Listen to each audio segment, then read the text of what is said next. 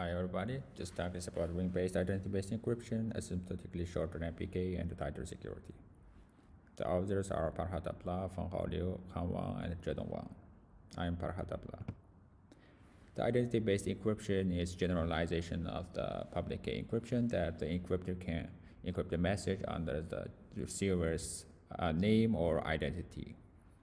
The concept is first introduced by Shamir, and the first construction is given by Bonnet and Franklin. The security is similar to the public key encryption scheme.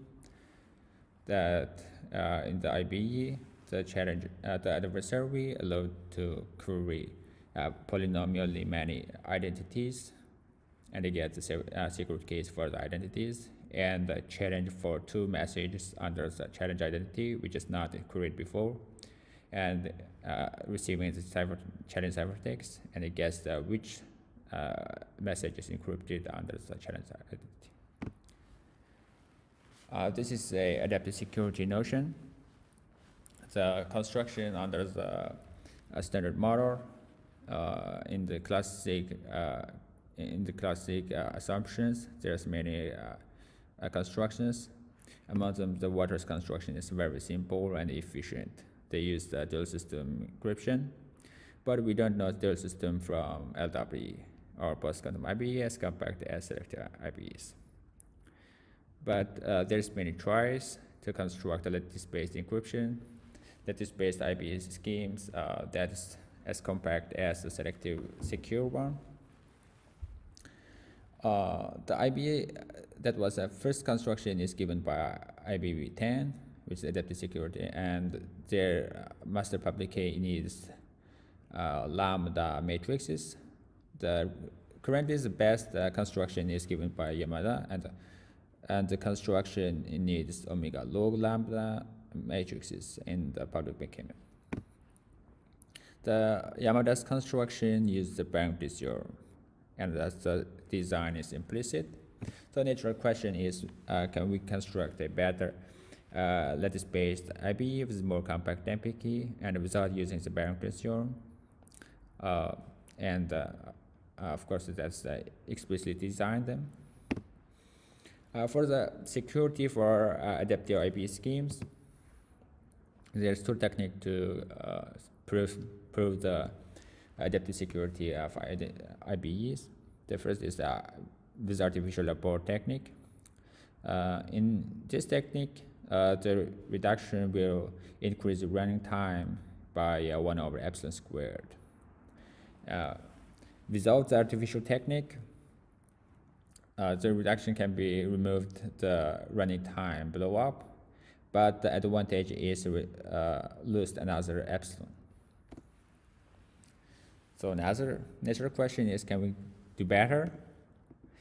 For these two questions, in this paper, we give a better ring-based identity-based IBE with more compact MPK and better security analysis for both with and without artificial abort. Let's see our first IBE design. Let's recap the IBB's construction. And in their construction, the master public key consists of L+1 matrices, A and B1 to BL. The key extraction algorithm on input the ID and the master secret key. First computes the FID like this, and using the sample left, using the TA, the trapdoor of A, to sample a Gaussian distribution vector, and that is the SKID. To simulate the K-gen algorithm without the master secret key, the simulator first replaces BIs with a times RI plus HI times G, a GSW type encoding, and compute FID like this. From this, we can see that if we let the second term by a function of ID and indexed by HI, indexed by L numbers HI, then the computation of FID is a homomorphic evaluation of this function. given the GSW encoding of this one, encoding of the hash function, the index of the hash function, and compute this hash function. And another require from this hash function is that we want this hash function partition the identity space. That means partition HID star for the challenge identity is equals to 0, and for other identities, the hash function hash of that ID is not 0. To satisfy these two requirements, Yamada designed the hash function like this: A times ID plus B mod A row. A, B rows are omega log lambda bits, and it shows that this hash function is a partition function. But the homomorphic evaluation of this function needs Barrington's theorem. So now we show that improve this hash function. We design a hash function, a new hash function that's only need omega log 1 ring vectors, because the Yamada scheme needs omega log lambda bits and encode H bits. So the master public key in the Yamada scheme needs omega log lambda ring vectors or matrix. So improve them. Let's see our design. First of all, let's see a result from AFL. They say that if a hash function satisfies two probability properties, the first is hash of x is equals to 0. This probability is 1 over a, and the condition probability for two x1 different x1 x2, the conditional probability is equals smaller than 1 over b, where a is larger than b and b is larger than q. Then there is a partitioning. This hash function will partition the x, and the x is in the q with a noticeable probability. That is a different definition of the partitioning. So our goal is to construct a hash function with above properties. That means a, b is large enough to larger than a polynomial q, any polynomial q. Let's see a basic design. For the basic design, the hash of a z, the input z, which might be a identity in the identity-based encryption. It's a ECC of z, which is a vector, and we randomly choose an alpha as place, and minus a beta, a random element in ZP. So it's easy to see that for any z, the probability of hz equals to 0 is equals to 1 over p. And the condition probability for any different z1, z2 is smaller than 1 minus epsilon, where epsilon is the relative distance of the ECC, the error correcting code.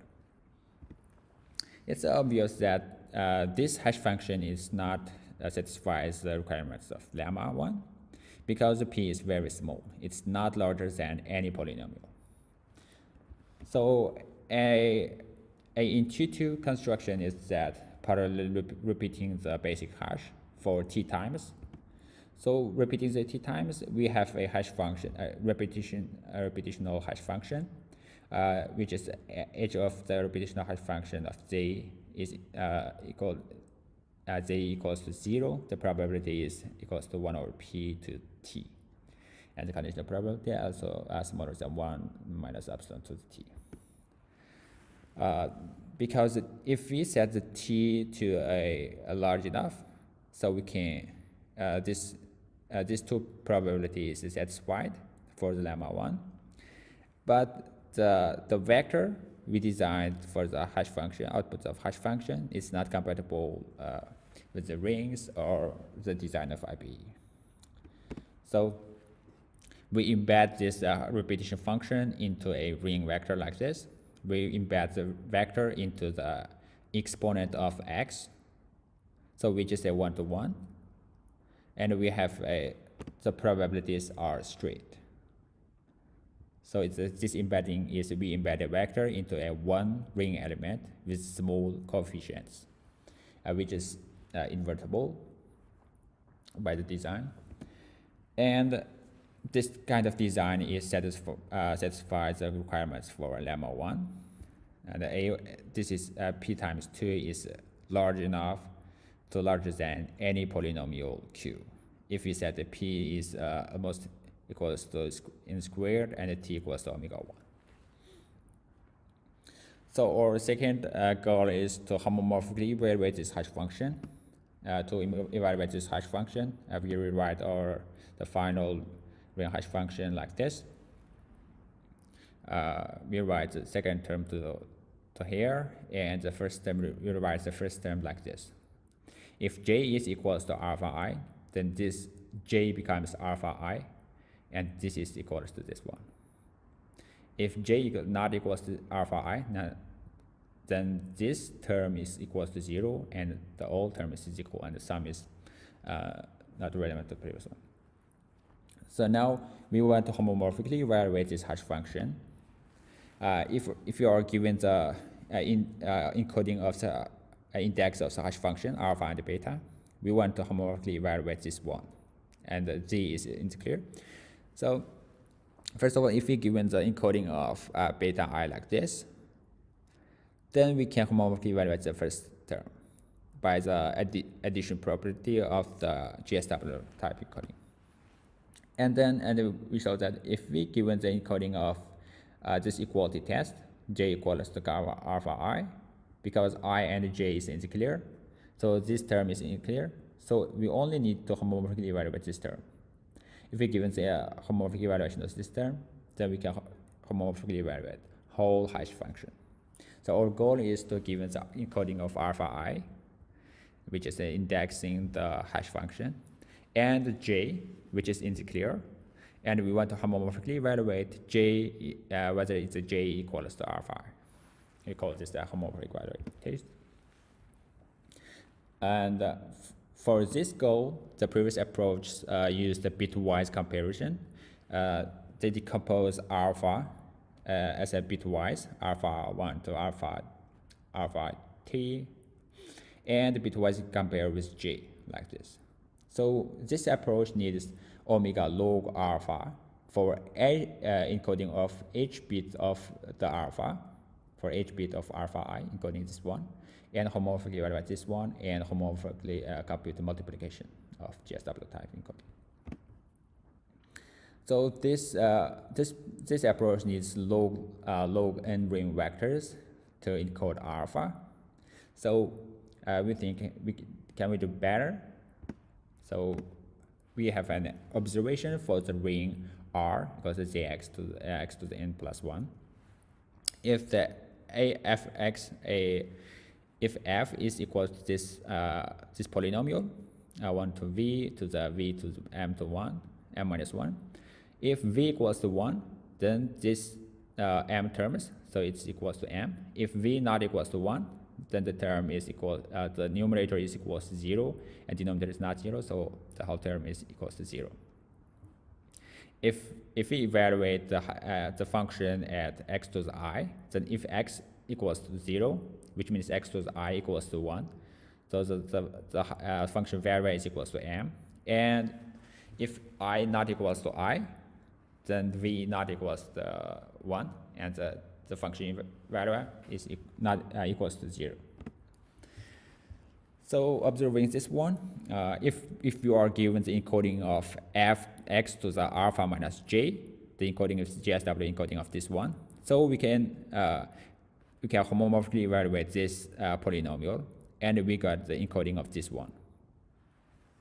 So homomorphically multiplying m inverse, so we get the homomorphic testing of j and alpha I. This testing is only needs one encoding, only encoding of this one. We don't need a bitwise encoding of alpha. So our testing is like this. Given the encoding of alpha, which is in the Zn, and j in the clear, so we first compute the x to the alpha minus 1, encoding of this one, by encoding of x to the alpha times x to the minus j, because j is in the clear. and then compute homomorphically evaluate the f function, and we got the encoding of this one. And then we compute the m inverse. Oh, that might be m inverse. So here, and we got this one.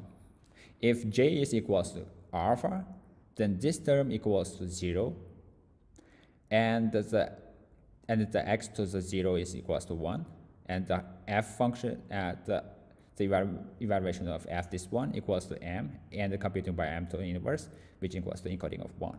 Otherwise, it was encoding of 0. So we perfectly done the homomorphic evaluation.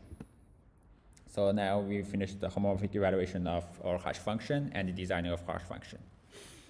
So by the way, we see the application of this type of equality testing.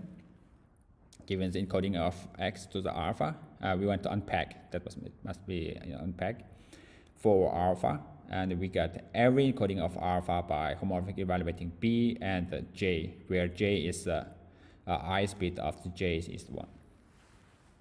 So in this type, if the ith bit of alpha is 1, then there's 1 j is equals to alpha, and we got this homomorphic evaluation equals to 1, and the whole addition will get the encoding of 1. If the encoding is 0, then each evaluation of this one all gets a encoding of 0, and the sum equals will get a encoding of 0.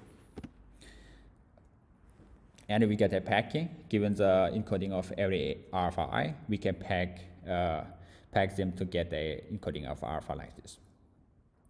A straight application of this encoding is that we can improve the MPK size of the IPE in Yamada by a factor of log lambda straightly.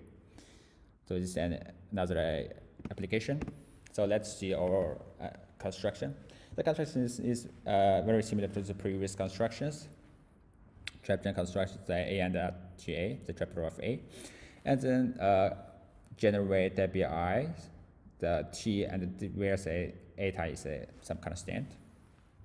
And the T vectors like this. And MSK is the TA. K generation. And the homomorphically evaluate the hash function. This is circuit of hash function. Circuit. And then using sample left, TA is the trapdoor, and you get a R, which is a lattice, the Gaussian distribution vector on the lattice, and the R is a secret key. The encryption is the dual regular encryption. That is the BI. I compute the FID encryption. And then compute the BID using a public evaluation of FID, which is similar to the previous K generation algorithm. And then I use the dual encryption to encrypt the message mu. And decryption is similar to the dual regular encryption. So that is our design. Next, we see our